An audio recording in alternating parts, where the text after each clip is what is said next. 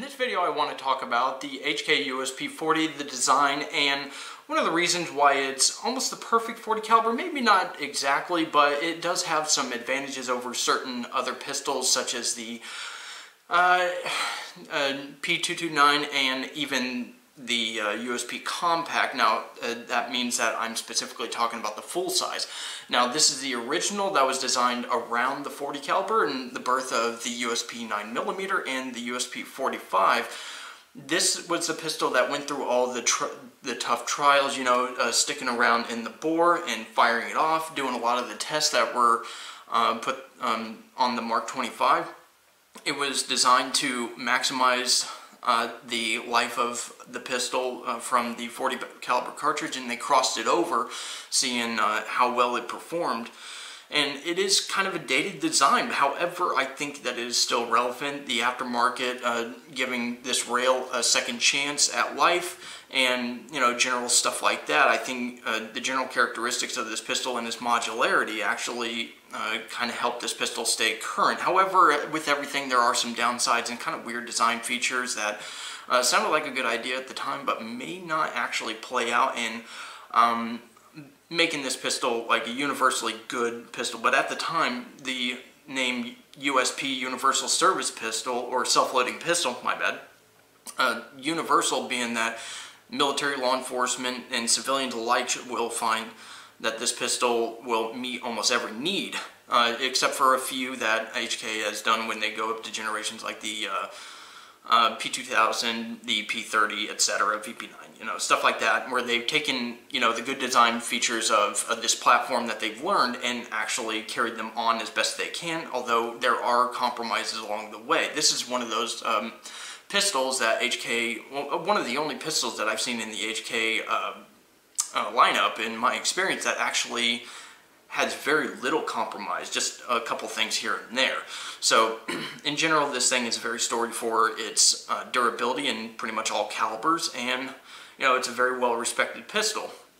But there are downsides, and I want to go ahead and talk about the general design and why I think it is probably one of the best options. If you're going to get it, if you're going to get a .40 caliber, get a USP. If you're going to get a reliable firearm that you can, trust, then I would say stick with the full-size USP, and it's really not that big of a deal. We'll talk about why it is pretty much universal, even for concealed carry. So anyways, the first thing I want to talk about is utilitarian. That actually goes into ergonomics and basically almost everything about this pistol. Now, first things first, the grip here. Now, me being having relatively small hands, this grip almost fits at the limit of, my grip ability. The USP 45 that I had around for a while and before I sold it, I had a little bit of an issue. I was barely able to actually get to the trigger on the traditional double single action version. So I had an issue with that, barely being able to reach the trigger without gloves on. This one is just within the range of being able to use a gloved hand. Now, granted, I'm not really that big of a guy, and I don't really have the biggest of hands. I fit into a size small on some of the gloves, actually a lot of the gloves, so it's not really the most ergonomic and smallest grip possible, but I still am able to get good results and able to perform with this pistol and be able to manipulate this pistol just as good as any other. It's just it basically falls just within that range. Now, if the hammer is all the way forward, it pushes the trigger all the way forward, and therefore my grip, I'm barely getting, the first third of my finger on there. However, when it's at half cock and I touch it back, I can actually get to the joint, and then I can pull from there, which is basically what you want with a double action pistol. Pardon me, I got the shakes from having so much coffee.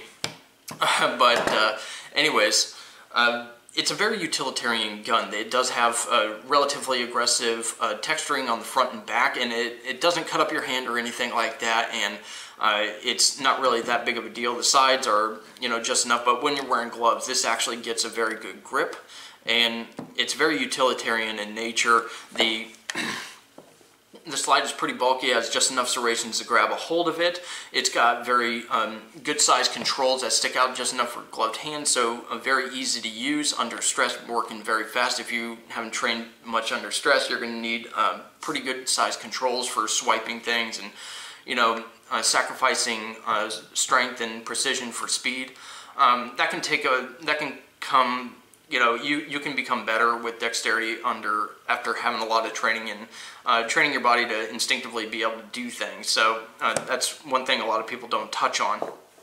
They talk about universally that stress is gonna, you know, take away everybody's ability to function, and I just haven't seen that to be the case in my experience with stressful situations. However, the controls are pretty ergonomic where they need to be, and the versions that this pistol has, like the LEM version, make this a very easy pistol to use for both left and right-handed shooters, except for the slide, you know, release. And it is designed to be a release, and you know, typically you're just going to be wanting to rack the slide and send it into battery anyways, and slingshot it, not ease it forward, obviously. But very utilitarian in nature and in design. Basically, do the job and holster. So anyways, the modular trigger configuration, as I was talking about earlier, actually lends this thing to be still applicable today and to be able to cater to a wide variety of shooters. You can even get ambidextrous controls as far as, you know, these are concerned, the decocker, safety, you know, whatever. Slide release, that was a complaint that some people had. They wanted it ambidextrous so they can use it on both sides. There are ways to get around that and ways to manipulate it, like with your trigger finger and stuff like that, and it is far enough forward and far enough back that if you're, you know, right-handed, sometimes people can actually reach that. Of course, I got small hands, so I can only really reach that part, but you know, it's still applicable today, and people adapt to other firearms that are of a similar design, mostly catered to right-handers. The magazine release is very instinctive for both left and right-handers because you use your trigger finger to eject the magazine.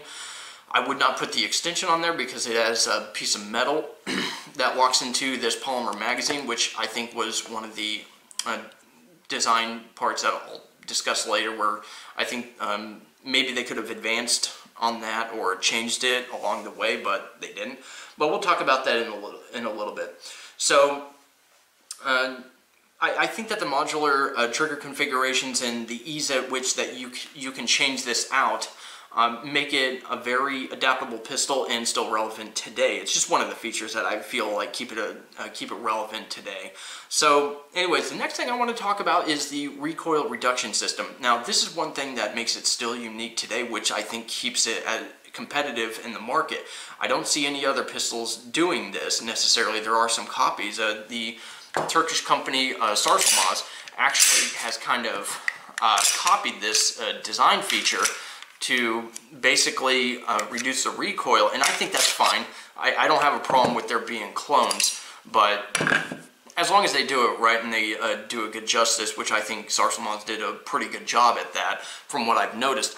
Now, with this recoil reduction system, you got a moderate spring tension here, just enough to put it in the battery with a little extra force. However, you have this extra piece right here, double a second spring, which is a lot more powerful, or at least has a lot more weight. And the way this works, a lot of people haven't really touched on this. They just think this compresses in this way, and this part doesn't move. However, the whole recoil spring assembly, you see this extra room here between the little camming block and the frame?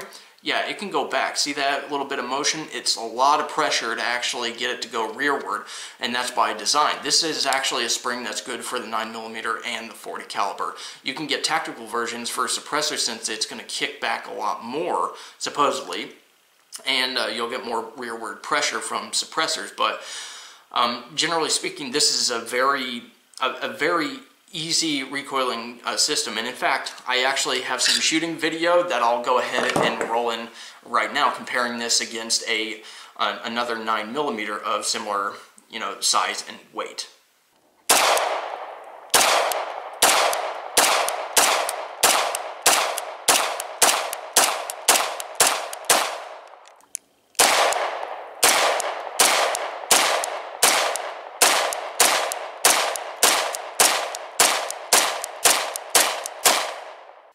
Now in the video it may have been hard to see, but the USP40 actually had less, I feel like it had less muzzle rise and stuff like that from the little Beretta 92 FS as far as like recoil and snap, as far as muzzle flip and snap rather. But I feel that this is a very controllable pistol. It's insensitive to, you know, higher pressured ammunition, which is something that this does above all other pistols so far. Now, HK has simplified this to basically put a nylon buffer between this part of the frame and, you know, where the slide's going to hit, because nylon will compress just slightly, so it should dampen the forces here, and plus they have metal reinforcements in this area on the side, so they kind of feel like they can compromise in that area and they don't lose that much. However, you do notice a big difference. So this is a pretty good size slide in the 9mm. They actually have a cutout in this area right here to lighten up the slide. You got to have a kind of a beefy slide to increase the weight to handle the 40 caliber. It is a higher pressure than the 45 and the 9mm put together. However, standard pressure 40 caliber almost comes in at the same, I guess you could say, pressures and you know, kick as a 9mm plus P, generally speaking. So if you're against 40 caliber because of the recoil, you might want to consider the fact that generally speaking, the pressures and the stress that's going to be put on the guns from a 9mm that's not STAMI spec, or is like 9mm NATO or just plus P in general, 40 caliber is basically like having a steady diet of plus P. And there's pistols out there like the 96, Beretta 96 FS and stuff like that. Even the 92 FS, it shares the same frame, so it gives it good longevity. It makes it able to fire a steady diet of plus P and stuff like that. Internal components aren't really affected by it, but this was designed from the ground up to handle all types of 40 caliber, and so it's actually proven itself to last tens of thousands of rounds without needing any part changes that are extreme. This where the recoil reduction system comes in, because this absorbs a lot of the shock, but these springs stay pretty tight for a long time, and this doesn't have to really be changed out until 20,000-30,000 rounds, depending on how you're using it, how fast you're firing, the heat exchanged into the springs and stuff, because heat can change the strength of the metallurgy over time.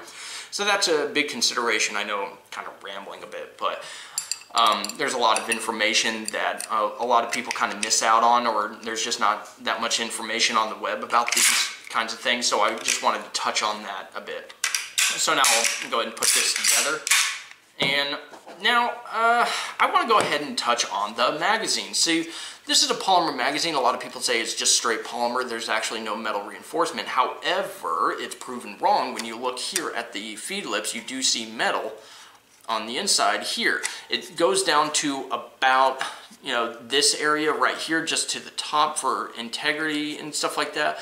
So at the bottom, you know, half or bottom 2/3, it doesn't really have much of any reinforcement. So that is kind of a downside. Glock did a pretty good job of having metal on the inside, but very rarely have you heard any complaints about this. However, this is one thing that I have noticed. This is it looks like 1994 maybe is the date of production for this magazine. I don't really know how to read all this, so, you know, take it for what it's worth. So it looks like this is a very old version of the magazines, and this thing was a law enforcement trade-in. It came with 3 magazines that were all like this for the most part, and if you know anything about law enforcement, they typically have their pistols loaded for a good amount of time. And that can do stuff to the springs, and whether a lot of people like it or not, that actually does play a part in, you know, the life of the magazine springs. Some pistols less than others, and different types of springs will last to different types of life. Maybe they'll need more compression and, you know, going up and down in order to wear it. But there's a lot about springs that we are still screwing around with in order to find the best way to give it the best life. And metallurgy is a fine science in and of itself that we're finding. We're constantly making advancements, being able to add things to it, reinforce them in certain ways. So This is like the weak link, if anything, of the USP, except for maybe the trigger spring, which I've had to replace before. It's one of the highest wear points, especially if you're dry firing a lot in magazines. They'll last a good amount of time, but I'm even having some issues with these things, locking open on the last shot fired. So if I eject the magazine, it's good to go. This is one of the only real reliable magazines out of the 3, so just keep that in mind, that you might want to carry just springs around. The follower will stay good for almost like forever, but I would just get extra springs from HK parts. The parts on this pistol are not that inexpensive, however, the life that you'll get out of them is very good, and I would just say keep around some magazine springs if you shoot a lot or you're going to carry it, and also keep around trigger springs and practice with it, of course.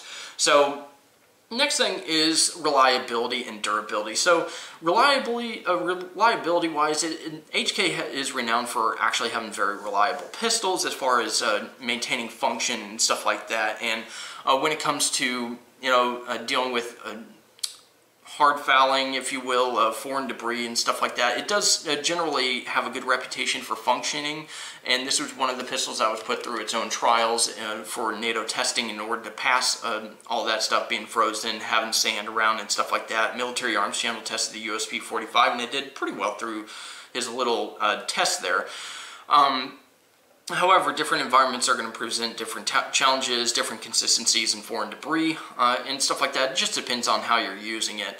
And reliability is very subjective to the weapon's condition and what it's being put through, so just keep that in mind. And also the different types of rounds you're using, and if it's completely flat, like a complete wad cutter or something like that, that could affect certain things. But generally speaking, HK does a very good job of making sure that these things are incredibly reliable before putting them on the market, save for maybe the VP9 where they were having some issues with durability. And that brings us to durability. This is if you read through the actual manual, they really like to brag about the testing that this pistol has been through and vetted, very similar to the Mark 23. They wanted to prove this to the US market to actually be able to sustain a long service life with the 40 caliber, which is excellent. Very few companies will do that. Typically they just scale up the barrel size and maybe the extractor or something, and maybe the weight of the slide to deal with the 40 caliber. Sometimes you get different spring weights, but generally speaking, the size of it and the density of the metal is not actually enough to actually deal with even 9mm plus P steady diets, which is basically standard SAMI pressure for 40 caliber. So you just got to keep that in mind, that this pistol was designed around the 40 caliber. It's one of the first pistols. Sig Sauer followed with their P229, but they still do have issues with like springs and stuff like that, the limitations on the construction of their frames and stuff like that. As far as being able to handle the 40 caliber, they just had some limitations, and they haven't really done too much, as far as I remember, to actually counter some of the metallurgy issues. And I think that SIG is just like, well, it does fine enough and you can just replace the parts. Compared to the USP or any HK pistol, the parts on Sig Sauers are actually relatively cheap. It's not exactly the magazines, but again, if you get different springs, then you should be good to go, and they'll generally be less expensive, from what I've found. So also, I think that the finish on the USP is no better or worse than any other pistol. It does lend itself to utilitarian use. However, the internal components and also like the extractor, you see this thing is oxidized, and it's actually been affected by some time, moisture, condensation, or whatever you want to call it. The internal components can look very similar from my experience. So I'm going to have to break this down again to kind of show you guys, but it's not exactly rust proof. Now this does oxidize a bit, but it's not going to really rust. So that's just one thing to keep in mind. If it looks a little ugly, that doesn't mean that it's rusting. However, this finish does not make it impervious to rust. There could be oxidation or standing moisture, and you can get a little bit of buildup as far as rust, but it's not going to eat away into the finish from my experience. Even if this wears down, it actually goes pretty deep into the metal. But HK likes to, give their stuff its own name, like hostile environment finish and stuff like that, instead of just saying it's a nitride finish, or how they actually do it, acid nitriding, plasma, or whatever their specific, design is for the finish. last thing to cover is really the price and you know, the availability of these pistols. They're going to come in at like between $700 and $1,000, $700 and $1,000 typically. But a lot of people want that assured comfort, basically, that these pistols are reliable. However, I'm not really into spending that much money, and there are these pistols that have served in U.S. law enforcement, and they are coming back on the market because of age and stuff like that. This is a law enforcement trade-in, and you can see that it's had a good amount of wear. It's had a good amount of service life. It's been on somebody's rig, and you know, dealt with a lot of condensation, and it had like some grip tape on the sides when I first got it, and you can see it's seen a good amount of wear and usage with me. And yeah, I mean, there's certain USP45s that were on the market that were used if you find a used gun. Certain things like HK Specialist Store, they had a lot of good prices on some used H&Ks. And one of them was like a USP45. However, again, if you're going to go with an HK, I would get the full-size USP. You're taking basically everything as far as the durability and availability of parts for the most part, and you know, you're just sacrificing. If your hands are a little bit small, it may not be perfect as far as being small and the most comfortable. However, it points very straight, and it's very comfortable to shoot. Once you start shooting it, you're going to really love how it feels, and once you get past that first double action pull, this pistol does not take very much to, you know, as far as you reset queens out there, I'm not one of them. You know, it has a pretty short reset, and even, you know, after it resets, there's not much of any slop. So it resets before the full extension of the single action trigger.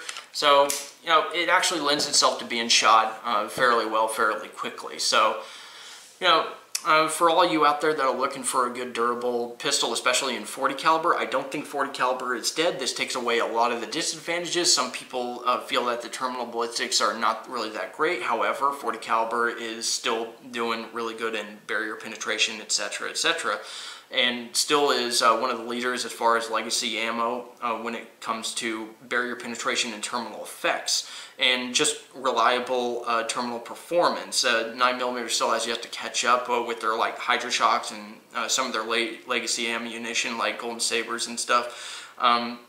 40 caliber still meets the FBI requirements for damn near every legacy hollow point out there. Not talking about like the HSTs and stuff like that, but general non-bonded ammunition that's standard, like Remington UMC jacketed hollow points or Winchester White Box. Those actually fall within the terminal performance or requirements for the FBI, which is interesting because that's actually what the 40 caliber was designed around in order to get that kind of performance.